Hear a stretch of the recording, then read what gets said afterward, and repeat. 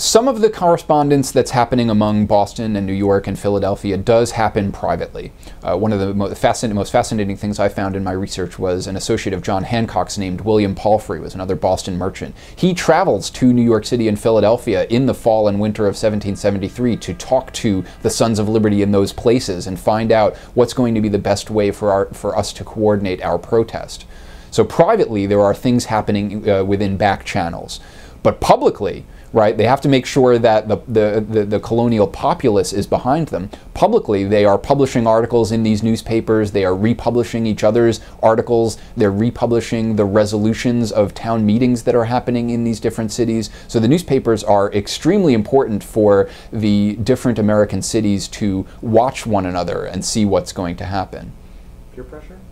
I think peer pressure, one of the arguments I make in defiance of the Patriots is that peer pressure is one of the major things that motivates the Bostonians to dump the tea in the harbor. They wanted to show the Sons of Liberty in New York City and Philadelphia that they weren't going to back down from the British, which Bostonians had done in the past.